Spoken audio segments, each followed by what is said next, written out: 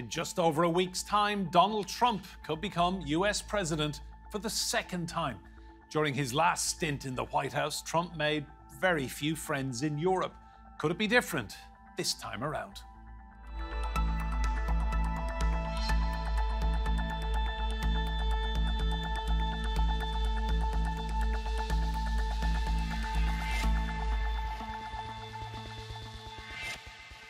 Hello and welcome to Roundtable. I'm Enda Brady. Now, the re-election of Donald Trump would undoubtedly rock America's relationship with Europe.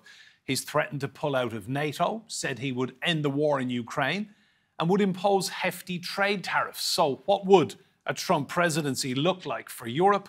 And here with me to discuss this further is the journalist and broadcaster Adam Boulton, Elisabeth Braw, who is a senior fellow at the Atlantic Council, and in Paris, we have Nabila Ramdani, a French journalist and the author of Fixing France, How to Repair a Broken Republic.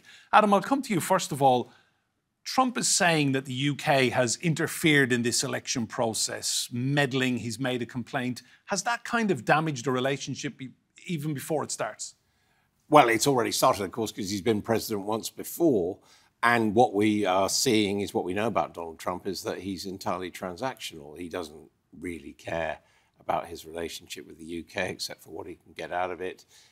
He has already had the big pay of a state visit and meeting Queen Elizabeth, who he said he was her favourite president. I rather doubt that. But anyway, and on this occasion, he has seen an advantage in exploiting what is really a very small story for, circumstantial gain, basically preparing the ground, saying we've got foreign interference in the election by Labour people and they're communists and they're far left and all the rest of it. So it fits in with his rhetoric. And remember that for Trump, attack is always the way he responds to attacks on him. Now, there's a lot of questions about foreign interference in the Trump campaign, the Russians heading the list of people who appear to have been consistently on his side in the three elections he's fought. And also now similar complaint being made about the interventions of Elon Musk. So attack is the best form of defense for Trump. He doesn't care if in the process it tramples on the Labour Party or indeed the rather feeble attempts of the British diplomats to try and get an inside track. Elisabeth, Keir Starmer's people went to great lengths in the summer to secure time with Trump. The meeting and the dinner went on. It overran, we were told. Have they undone some of that with everything we've read in the last few days? Not just this summer. The Labour Party, the Labour leadership has been trying to cultivate relationships with leading Republicans now for several years, knowing that it may be the case that they in government would intersect with the Republican administration and indeed Republican majority in Congress. So they've been working very hard on that for years. And it was, I think, very unfortunate that this effort for Labour grassroots activists to help the Harris campaign has come between. And it's even more unfortunate because 100 Labour activists are not going to make a huge difference in the US election. So they're not going to be able to help Kamala Harris win. But now their presence or the fact that they went has caused this damage totally unnecessarily. And Adam, he didn't seem to mind when Nigel Farage said he was going to go and campaign for him. That wasn't foreign of course interference. He doesn't, or Liz Truss doing a book tour saying elect Donald Trump. As I say, this is entirely transactional. And I have to say, I would disagree slightly with Elizabeth. I think the Labour government has probably been ill-advised in attempting to suck up to the Trump campaign. Clearly, there are people, including the British ambassador in Washington, saying Trump's going to win, so you better get on side. But, they won't get anything back.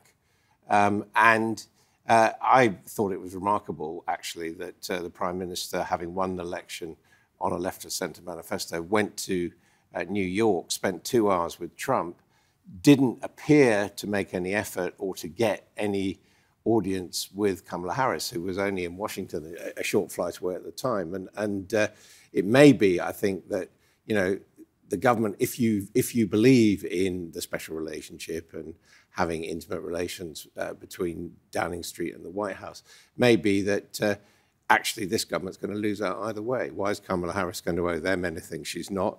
And likewise, Trump, we know how he behaves. Well, let's go to France. Nabila, what's the view in the French public, do you think? Who do they want to win? Are they happy to have Trump back again, or would they rather a clean start with Kamala Harris?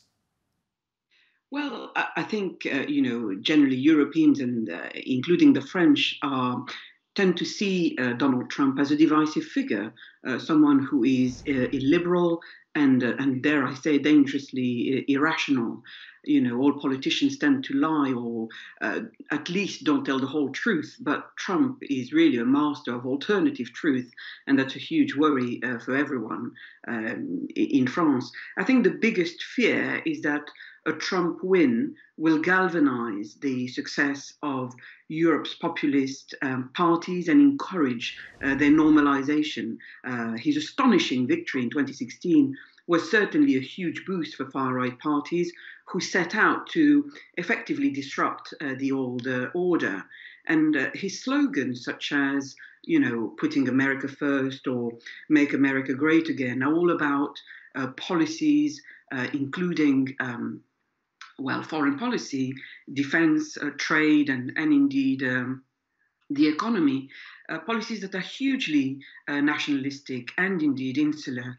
And this means illiberal, effectively, or to put it in more contemporary terms, anti-woke. And this kind of economic nationalism is certainly something that many in France believe in, as shown by millions who vote for the far-right National Rally, for example. You've got far-right candidates across Europe who share actually Trump's populist nationalism, his hostility to immigrants, simplistic economic messages, and indeed his disdain for governing elites and global institutions. But I think beyond this, Trump did pretty well with Europe PR. When he was president, he had a very warm relationship with Emmanuel Macron, and he seemed to enjoy his visits to Paris immensely. He was also very respectful to Queen Elizabeth II before her death, for example. And I think that despite his links with extremism in the US, lots of Europeans see Trump as an old world bastion, if you like, someone who believes in old institutions like European monarchy. And I think he's also anti-interventionist and has pledged to stop war in Ukraine and indeed in the Middle East. And many think that the current American administration is a partner in genocide in Gaza. And it may be that Trump can stop the killing. Elisabeth, on that point about the war in Ukraine, do you think there's any credibility to what Trump has said, that day one of a Trump presidency, he would end the war in Ukraine? He's also on record as saying it would never have happened had he been in power. Well, it didn't happen while he was in power, but of course it's hard to prove whether that's because he was in power or because Putin just didn't have a plan to invade Ukraine during those 4 years. The paradoxical advantage of a newcomer to politics is that he or she can think up unorthodox solutions. And that is the advantage that Trump has, even though he won't be a newcomer if he does win again. But he will be a very unorthodox president still. And so it may well be that he thinks up unorthodox solutions that may work, but thinking up an unorthodox solution here or there is not a strategy. And as the leader of the United States, you have to have some sort of comprehensive strategy for how you view the world and how you want it to evolve and develop. And I was just rereading on several transatlantic flights recently the memoirs of the Soviet ambassador to the US, who served for 25 years. And there you see various presidents, Republicans and Democrats, trying to form that comprehensive worldview and strategy so that they can form a coherent foreign policy and security policy. And that's what he lacks, because he shoots from the hip and thinks up solutions to one problem that he may be successful once or twice, but it's not a strategy. Adam, give us your take on Trump coming back then for Ukraine. What would it mean? Well, I mean, Trump is an ignoramus. I mean, that's the important thing. He doesn't have a sense of history. we're just hearing this week from his former chief of staff that Trump was asking him who were the goodies and baddies in the First and Second World War. And had to be pointed out to him that, from our point of view, Mr. President, the Americans and the Allies are the goodies. And as we know, he enjoyed the company of strongmen who seemed to consistently get the better of him. Now, as far as Ukraine is concerned, there are problems about the level of American assistance continuing whoever wins in this election. And I think in the end, if we look at what happened the last 4 years, if Trump is elected, his policy towards Europe will be actually, as Rula was suggesting, rather more orthodox and radical. I mean, he's not really looking for a fight with the Europeans, given that America is going to probably run down its support, given that there's big arguments. You know, the UK say it's going to have more support, the Poles are going to have more support. French kind of sitting on the fence, the Germans sort of, with their defence pact this week, are trying to work more with the British. I mean, it doesn't look like he's going to be, unless he's actually going to come out and said America now supports President Putin openly, which I don't think he will, I don't think he'll be able to wind it down. Is there a fear, do you think, that he will look at the dollars spent and the aid to Ukraine and he will actively dwindle that down if he becomes president again? Yeah, I think he probably will, but I think that's the direction of travel, you know, regardless. which is already being supported in the Congress, and you know the last package got through, but it's the projections are to reduce it. I mean, just on Rula's point about him being anti-interventionist, it's quite clear he is. It's quite clear he doesn't like fighting. It clearly frightens him quite a lot. Odd comments about people who get killed fighting for their country are losers and suckers and all the rest of it. But I think any suggestion that the arrival of a Trump presidency would actually bring about a settlement in the Middle East more quickly seems to me very puzzling indeed. It's quite clear that Benjamin Netanyahu, who is, leading Israeli warmongering as far as it's there, would like to see a return of Trump. So I don't think that would mean that Israel would pull in its horns at all.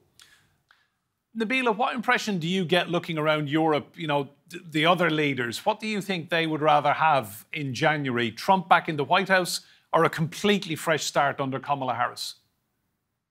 Well, I think as far as issues such as war, defence and indeed economic policies, the biggest fear among European leaders is that many in Europe, and especially as far as Europe's foreign policy is concerned, is that Trump's will downscale the war in Ukraine and indeed stop the money supply and indeed the weapons to Ukraine. He has not expressed any interest in seeing the war going on indefinitely. And as with everything else that Trump dislikes, he will squeeze the money supply. And I think in particular, as far as the issue of the war in Europe is concerned, there's a strong feeling that US support for Ukraine will be weakened and that continued US support for NATO would indeed become questionable. And that's why there is a sense that EU leaders, including Emmanuel Macron, the president of France, are trying to Trump-proof European institutions and indeed policies. And they emphasize the need for Europe to spend more on defense, on weapons production, and indeed military capabilities. And I think as far as global politics are concerned, and indeed wars in other parts of the world, Trump makes a point about getting Iran on its knees, and that's clearly worrying. But I doubt that he has any interest in another Iraq-style war, for example. It's absolutely true that Trump's one-sided support of Israel is unlikely to contribute to a less bellicose Middle Eastern region. But he may put some effort into ending the genocide in Gaza, the occupied West Bank, and increasingly Lebanon. I mean, he certainly can't do much worse than Biden, and whose unwillingness to do anything about the absolute carnage will always be viewed as a huge blight, if not the biggest blight on his presidency. Elisabeth, what would Trump mean for NATO come January? That's what we worried about in 2016, and it was unhappy years, 4 unhappy years. That were only survived by NATO because the Secretary General, Jens Stoltenberg, was a very clever diplomat who somehow managed to charm Trump and dissuade him from doing the quite radical things that he had said he would do. For example, dramatically reduce America's commitment to NATO, and he even floated the idea of the US leaving NATO. That's easier said than done.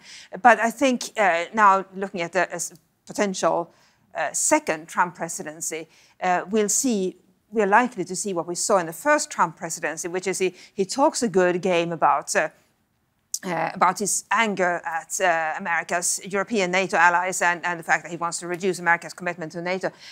As president, he did the opposite. He committed quite a bit of money to European deterrence, a special initiative within NATO. And it's really, from my perspective, incomprehensible. Why would you damage NATO while also committing more money at the same time?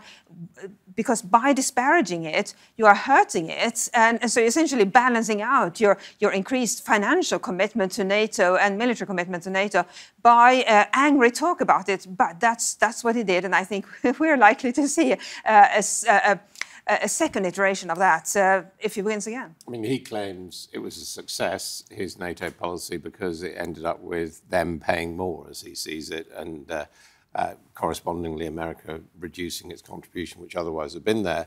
And I think we'll probably get some more of that rhetoric if he comes in. Although, I would make the point that if Kamala Harris becomes president, she is, she's from California, she's of Indian and African-American heritage. I mean, she is going to have a Pacific perspective. And it's quite clear that the United States, that pivot that Barack Obama talked about towards the Pacific, is probably going to take place. And there you get in the trade-offs of America through AUKUS and other things wanting the support of Europe in the potential confrontation with China, which clearly is very much on Trump's mind in the way he talks about, basically trying to put tariffs against Chinese imports. And he's already said, hasn't he, that if countries don't pull their weight, Russia can do whatever they want to them. He's actually said that. I mean, well, know what's coming. He has said they have to backtrack to a certain extent. I mean, he appeared to be questioning Article 5, which is, an attack on one is an attack on all, but seems to be going back, although that could clearly have implications for Moldova and Ukraine wanting to move closer towards Western alliances. Yeah. Nabila, let's talk about trade and tariffs. So Trump is on record as saying that if he becomes president again, 60% trade tariffs on goods coming from China, possibly as much as 20% on goods coming from Europe. I mean, a lot of European manufacturers will be very, very concerned about this, won't they? Yes, absolutely. I think there's a widespread understanding that Trump would embark on a campaign of economic nationalism based on tariffs, protectionism, and indeed market exclusion, which would no doubt hurt EU economies. And he also says that he's quite big on China, and he's effectively prepared to take China on economically. So that will certainly be of huge concern for the Chinese and their economy as well. But I think there's a lot of far-right candidates in Europe who believe in that view of the world, who believe in putting protections up and believe in putting their countries first, to echo Trump's slogan of putting America first. They also share a lot of his views as far as society is concerned. There is a public anger over what is perceived to be out of control migration, the pain of voters facing high prices and the cost to individuals, of fighting climate change. And Trump is hitting these themes hard in battleground states that will decide the White House race ultimately. And his messages are also hitting Europe very hard indeed.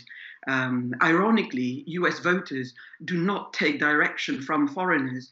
American presidential elections play out state by state and are very different from those for the European Union. But Europeans do take a huge interest in what is happening in America because it's the world's only superpower and one that has massive influence over every country in the world. Elisabeth, European economies are nowhere near as strong as they were in 2016. Is that a concern as well if he starts whacking tariffs on? It is, but it's also a concern for America because we should remember that tariffs are really a punishment of your domestic companies. They have to pay more to get the products that they are importing from other countries. And he seems to view tariffs as a punishment of foreign companies. They are not. Of course, if you want to create this sort of protectionism where most things are made at home, then you do have to introduce tariffs that those things are made at home, but they will be more expensive. And either because they are made at home or because those importers at home pay more for the foreign products. But it will hurt European companies. And we should remember that in his previous term, when he imposed tariffs on aluminium, it did hurt a number of European companies. And they went to America, to Washington, to plead their case. They didn't get very far. And I think that the challenge is that we don't really know which companies or which sectors will be hit this time because it is totally random. Why was it aluminium last time? And what will it be this time? So it's very hard for companies to prepare for this scenario and to figure out whether they will be affected by it. Adam, when was your first US election that you covered? 1988. Okay. Have you ever known anyone like Donald J. Trump in politics? Well, we've seen people running as candidates with those views. I mean, one thinks back to 1988 and Pat Robertson from the Christian right was, moving in that direction. And there have been candidates. We haven't seen them being selected as the finalist, the nominee, if you like. But this current, in American politics has, been there for a long time. We've had references to America First, America First was a movement in the 1920s and the 1930s originally taking that slogan. And we know that America has periods of relative isolationism and then periods of global engagement, which is one reason why I think that some of the angst that is expressed in this country about maintaining the special relationship is deluded, because there have been periods of a very close special relationship, but there have also been periods where both sides have done okay. And the problem which seems to me Europe, collectively the European Union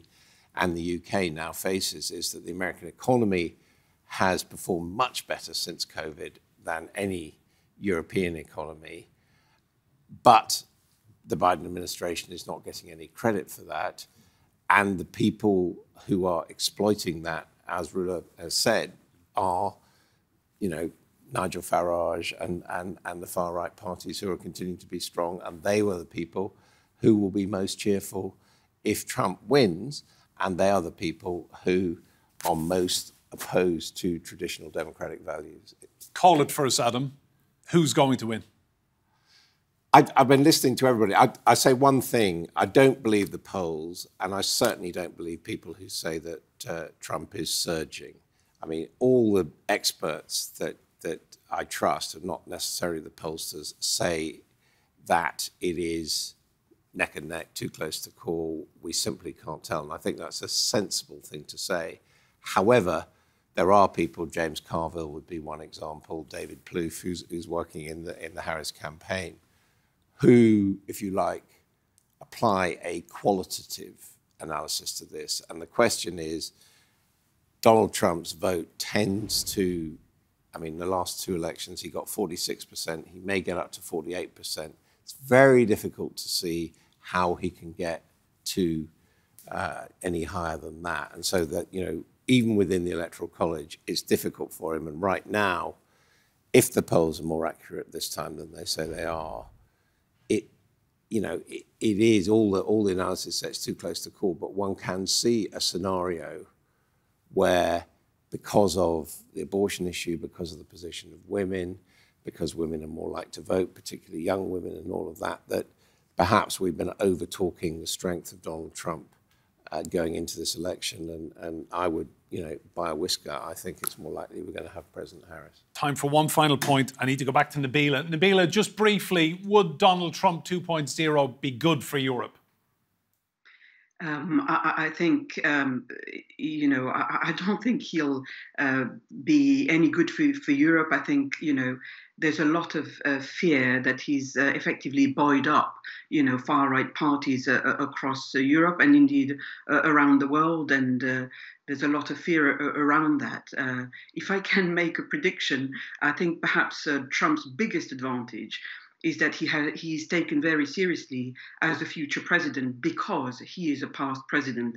And that's why I believe he's probably going to win the race this time around against Kamala Harris.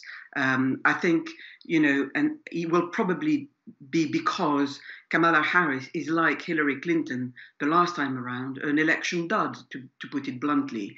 Trump's win 8 years ago had to do with the deficiency of the Democratic candidate Hillary Clinton. And this time around as well, I think Kamala Harris is not a great campaigner. And there's plenty of people who simply do not like her. They just don't take her seriously as a future president. And I think that's will work in favour of Donald Trump ultimately. Nabila, Elisabeth and Adam, thank you all so much. Remember, you can see more discussion and debate on our YouTube channel. Just search for Roundtable TRT World. But for now, from me and Brady and all of the team here, goodbye and thank you for watching.